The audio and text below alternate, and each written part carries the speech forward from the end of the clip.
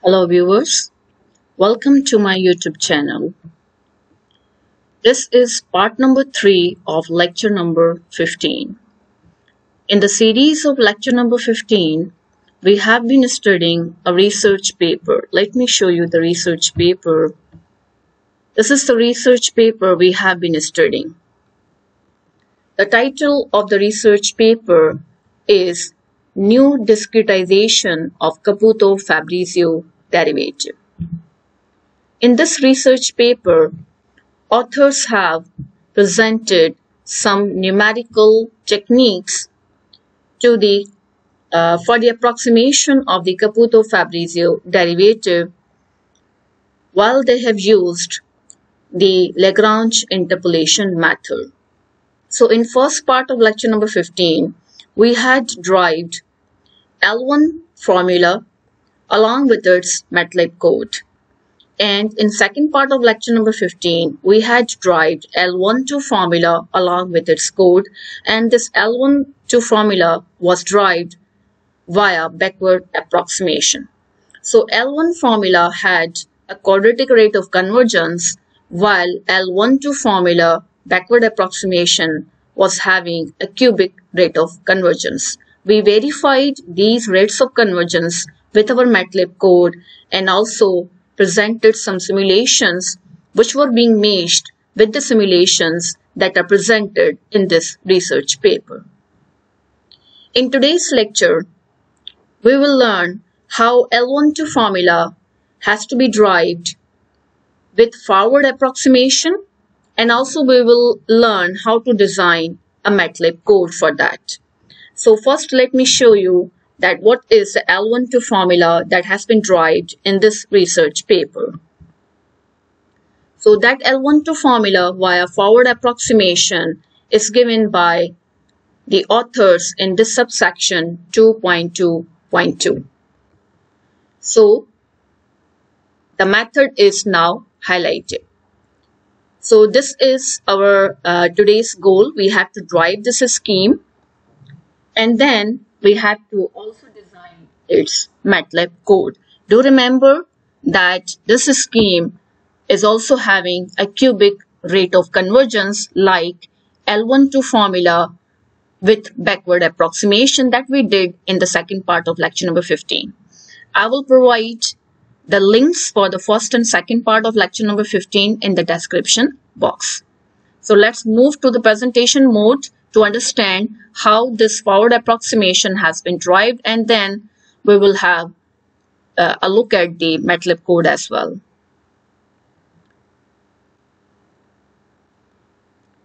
Okay, so let's start our discussion of this third part. In equation number 1, you have the definition for the Caputo Fabrizio derivative. Let's replace x by xk in this equation, and then we will have the equation number 2. It has the integration interval from 0 to xk. I'm going to break this integration interval into several subintervals. In the next slide, we have the first integral from x0 to x1, and then you can keep doing so until the last one. Now write down equation number 3 in the compact form while using this summation notation, where j starts from 2 and ends at k plus 1. So compact form of equation number 4 has been written. Compact form in equation number 4 has been written. Now you can also notice in equation number 4 that we have a term first order derivative inside the integral. So we will use the quadratic Lagrange interpolation polynomial that passes through the 3 points on the screen, you can see. So if you replace the first order derivative by this quadratic Lagrange interpolation polynomial that is passing through the 3 points, then you will be having in the next slide I will show you if we replace then what would happen, but this is the quadratic Lagrange interpolation.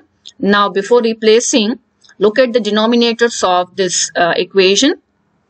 These denominators can be simplified with the help of these relations, which we know from our previous knowledge of classical numerical analysis. So xj can be replaced by j times h, and then you can also look at the other two equations. So use this information and substitute these terms into this quadratic Lagrange interpolation polynomial. If we do so, we will have this equation, which is highlighted with the yellow color. After that, we are ready to differentiate this equation, and if we do so, we will have this red color expression. Now I have collected the terms, all the terms which are with x, and then other terms as well. And then the simplified form is equation number 5, wherein I have once again used the information that xj is equal to jh and so on and so forth. So equation number 5 is a simplified version for this red color equation. After that, we are ready to substitute this equation 5 into equation number 4, right, in the place of first order derivative. So you can look at this. I have now replaced it. And now in the next equation, I will put the right hand side of this equation number 5 into equation number 4. So if we do so, we will have this equation number 6. In equation number 6, you can notice we have an exponential function involving this variable s. So I can give this exponential function with both of these terms, okay, and then you will have equation number 7. Now, in equation number 7, these exponential terms have the variable s, and we have another variable s over here also. Okay, note down, I'm going to highlight it. We have over here as well. So let's separate them because we have to integrate these terms. So I have separated in equation number 8 and also highlighted with the yellow color so that we can clearly understand that which terms are going to be integrated. So we have finally equation number 8 now, and now it is easy to integrate. So let's integrate. The first term involving this exponential function has been integrated, and I have also used the fundamental theorem of calculus. I have substituted the upper and the lower limit of integration, and you can see that the second term has also been integrated, and the fundamental theorem of calculus is now used in equation number 10. So you can see we have some lengthy expression after we put upper limit and lower limit of integration. So we will have this equation number 10. Now in equation 10, you can see that there is a common constant minus lambda. I can take it outside. So here you can see that I have taken the minus lambda outside, which was a constant over here. So we will have equation number 11. After that, lambda was equal to minus alpha upon 1 minus alpha. So we have the simplified form over here, and I'm left with alpha in the denominator, whereas rest of the terms are same. So we have equation number 12. Now in equation number 12, you can see it is quite lengthy, and it's very difficult to understand and also difficult to code. So what I have done, I have chosen here some shortcut symbols. So delta has been used, and wherever j minus 1 appears, it has been given a name delta j minus 1, and if there is j minus 2, it has been given a name delta j minus 2. So equation number 12 becomes, if I substitute these Greek letters, then equation number 12 becomes equation number 13. Whereas rest of the terms are same. Now in the next slide, you will see that m of alpha is equal to 1, which is a normalization factor, and its value 1 has been used in several research papers, including the one we have been studying in the series of lecture number 15. So finally, we have got our L1-2 method forward approximation for the Caputo Fabrizio derivative, and the scheme is now on the screen. So this is the scheme which has been derived in the research paper. I would suggest that you should compare the terms with the terms given in the research paper. You will find no difference. So this is how we have derived this L1-2 method forward approximation, and you had noticed in the research paper it was directly given with no simplification, so it was very complicated to understand that how the authors have actually derived this L1-2 method forward approximation. So if we do it step by step, then it is actually not difficult, and we have got our method. So now let's go to the MATLAB code to verify that it has a cubic rate of conversions and how it actually behaves when we apply it on some functions. Okay, so I'm going to move to the MATLAB code. So here we go. We have the same file. Once again, line number 11, some necessary commands. And then on line number 18, we have chosen a step size.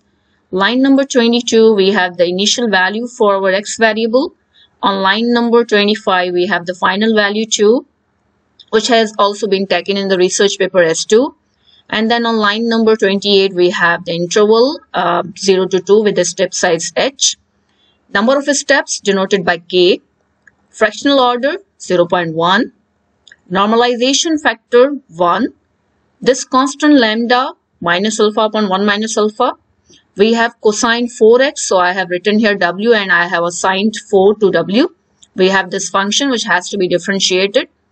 And now we have our main algorithm. On line number 56, the index starts from 2 and goes to k plus 1. And this is some same we have in the scheme. Note down over here in the summation, j starts from 2 and ends at k plus 1. So this is what I have done in the code as well. Okay, and now I want you to focus on these lines starting from 61 till 71. So basically 71 is the main scheme that you saw on the screen on the presentation. I have broken the terms into several terms. So let me explain what I have done. So on the presentation on this slide, you can see we have some terms with a green color. I have taken these terms and I have assigned a name capital C to these green colored terms. After that, in the white colored term, you can see we have this delta with subscript j minus 1. I have taken this term and I have assigned the name EJ. Similarly, I have done the similar kind of thing to rest of the terms as well. And then finally, I have substituted the terms in the final scheme. So that was an easier way to avoid any error regarding the brackets. So initially when I was typing, it was giving me some error related to the brackets. I was forgetting some brackets. So I think this method is an easier method. Break the terms into several terms and then combine them in the final scheme. We can avoid the errors in this way. Okay, so the approximation has been completed. Now I have to, of course, compare the approximated result with the exact one. So I have introduced a symbol here, x, and then what you see on the screen, line number 82, is the definition for the Caputo Fabrizio. I have used the same definition. I would suggest that you should keep the definition in front of you and this line number 82 also in front of you and compare what has been done. You will find no difference. Fine. So this is the same definition and it will give you the exact Caputo Fabrizio derivative for the function f that was cosine 4x from 0 to 2. Fine. And after that, you can look at the line number 87. I have converted this exact answer in the double precision. And then absolute errors are computed. The absolute error has been computed at the final mesh point. That is 2 here. Don't forget it. So we have absolute error, exact minus approximate answer. After that, I have tried to display some results. So the final line of the code is line number 104. All the results are combined. In the first column, you will see how many steps are taken. In the second, step size, exact answer, approximate answer, and then we will see at the absolute error that is computed at the final mesh point. Let's run this code now. And do remember that we have a step size 0.1. Okay. So run the code and look at the output or the command window, and now look at the results. We have 20 steps here with this step size 0.1, exact answer, approximate answer, and here we have the absolute error at the final mesh point, and this is of magnitude 10 to the power minus 5. Let me tell you that in the research paper, authors have not actually presented any simulation related to this L1-2 method, that is with the forward approximation. So I cannot compare my results as I was doing in my previous two lectures of lecture number 15. So what I will do here, in order to confirm, I will decrease the step size by 1 order of magnitude, and if this absolute error is decreasing by 3 orders of magnitude, then it will be confirmed that the method has a cubic rate of convergence. So let's do it now. Go to the code again and decrease the step size to 0.01. Run the code again, go to the command window, and here we go. The error was 10 to the power minus 5, and now it is 10 to the power minus 8. So a decrease of 3 orders of magnitude has been observed. Let's confirm it once again by decreasing the step size to 0.001. Run the code again, and now what do you expect? Yes, you are right. We should expect the error to have a magnitude of 10 to the power minus 11.